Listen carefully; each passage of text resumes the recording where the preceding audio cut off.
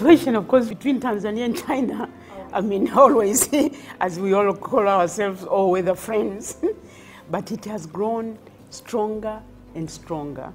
It has gone deeper and deeper, because when you want to measure who is your friend, it's during good times and bad times.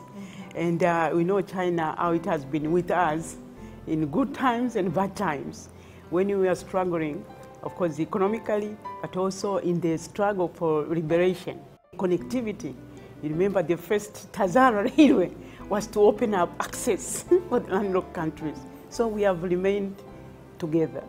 But now our friendship, our cooperation has been now translated into more issues of investment, the support of infrastructure, the industrialization, support of SMEs. I must say, as with this new government, the new 6th government of Tanzania, it has even promoted more this relationship. We are ready to look into more new opportunities of cooperation, strategic cooperation for mutual benefit.